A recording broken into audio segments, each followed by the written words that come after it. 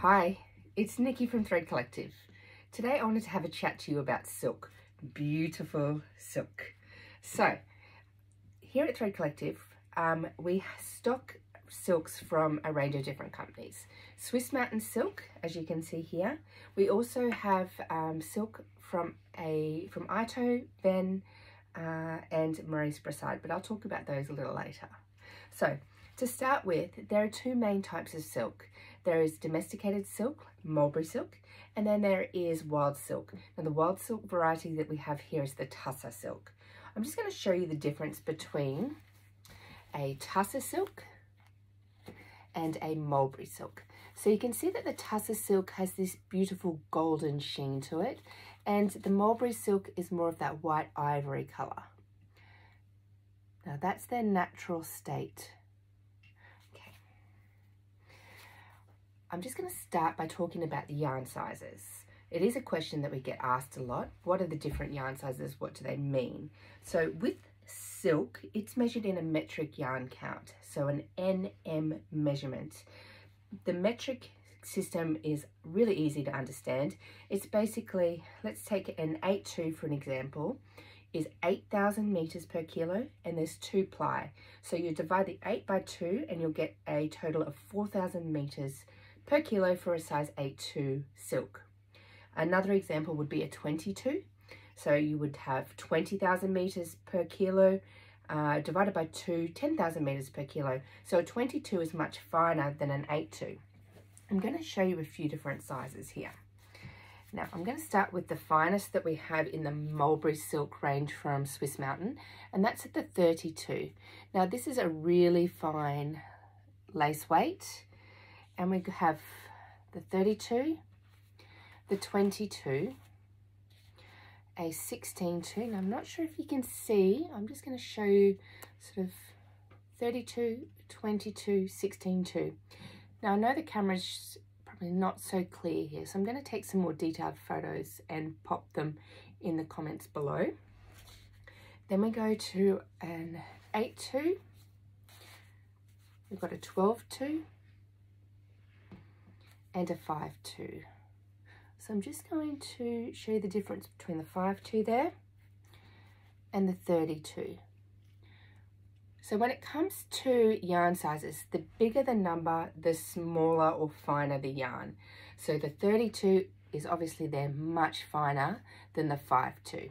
So the 5-2 having 250 meters on this little skein, and the 32 having 1500 meters per skein.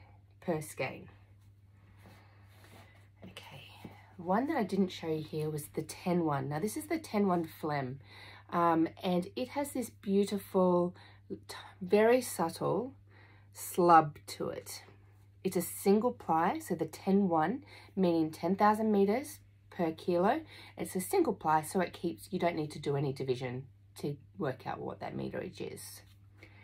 Now this is great for coarse spinning. It's just a lovely single ply that you can use. Now these are spun yarns. When we talk about the yarn types, there's also a reeled yarn and a spun yarn. At Thread Collective, we currently only have the spun yarn, and we have knoll.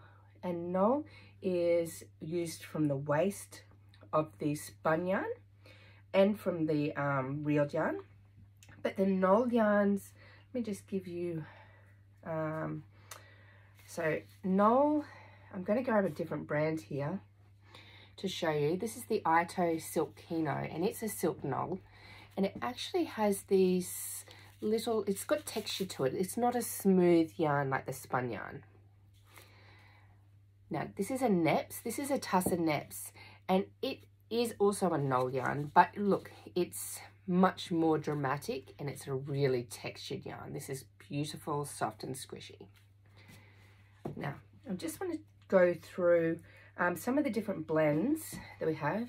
Now while this isn't a blend, this is a very popular yarn. This is a Silk Boucle, and you can see that beautiful texture there on that silk.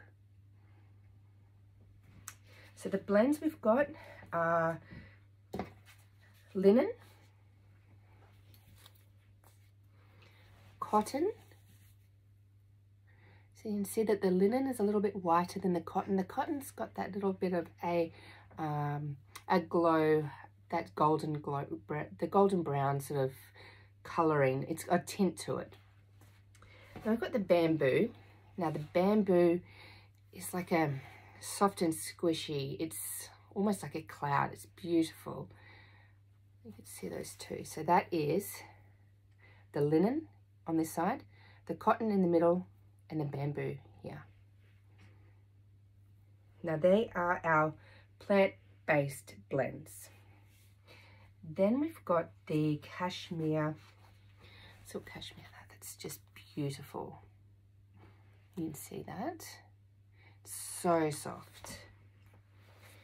We've got a mulberry silk Seacell wool blend. Now, one of the yarns that I don't have here that we do have available is the mulberry silk Seacell. We've got the baby camel. The baby camel is just gorgeous. It's soft. It's got that beautiful natural colour to it. Then we've got the alpaca. So you can see you're getting all of these different tones coming through depending on what they were blended with. And then this was the kid mohair. You can see that this is more of a texture. You can see the mohair coming through there. So we've got the cashmere, silk Seacell wool, which is also known as marine silk, this baby camel, the alpaca, and on the end is the kid mohair blend. Now that is from the Swiss Mountain Silk range. I'm now just going to move them to the side, and I want to talk to you about some of the different blends, different yarns that we've got. So we've already spoken about the silk knoll. So you can see how you just get this tweedy sort of look. It's a beautiful texture. Being a silk knoll, it is a little bit weaker than a spun silk. So just bear that in mind. If you are going to use it as a warp, you need to be really gentle on your tensioning, or make sure it's all even. Then I've got the Ito Sensei. So this is a mohair silk blend. See, it's just this beautiful soft yarn, and it's great for knitting. I've used it in scarves on my weaving loom as well. It's just so soft. Okay. Now this one's really hard to show on the website. This is the Shishirin. It's almost like a tape. You can see the single filaments there. See those? That is just beautiful. When we take these to open days or expos, when people get to see them in real life, they are snapped up very quickly. But it's really hard to show just how beautiful and unique these yarns are on the website. Okay, then just with the Ito range, we've got a blend called Tetsu, and the Tetsu is a stainless steel and silk blend. Now by blending it with the stainless steel, you actually get a little bit of, it holds your stitch. I'm just trying to find the end here. So you can see here, if you were to use this either by itself or double it with another yarn, it's just going to help hold its shape. It's not going to completely hold it in its firm. It's not a wire. It is still a mulberry silk blend. It's still soft, but it does keep some shape. So that's the Tetsu. That's a really fun yarn to experiment with. Then we've got the Ven. This is the spun silk. This one is the 62. Now this is the finest silk that we have available. So it's a really fine, I'm just going to open one of these up to show you. And we've got a range of colours available in this. It's available on the 25-gram cones that you've seen here, and then on some mini spools. That's the Ven. And then we've just put onto the website the full colour range of the Maurice Brassard Silk Knoll. So you can see there, like the Ito Kino. This guy's made from the waste of the spun process. So it is a little bit more nubby. It's not quite as strong as a spun yarn, but it provides some beautiful texture. You see those colours. So that's a very quick overview of the different silks that we have here. If you have any questions, as I said, pop them in the comments, or if there's something that you'd like me to explain, because it is difficult to see yarns on the website when you can't touch and feel them, I'm more than happy to do a bit of a product demo, and I look forward to talking to you again soon. Bye for now.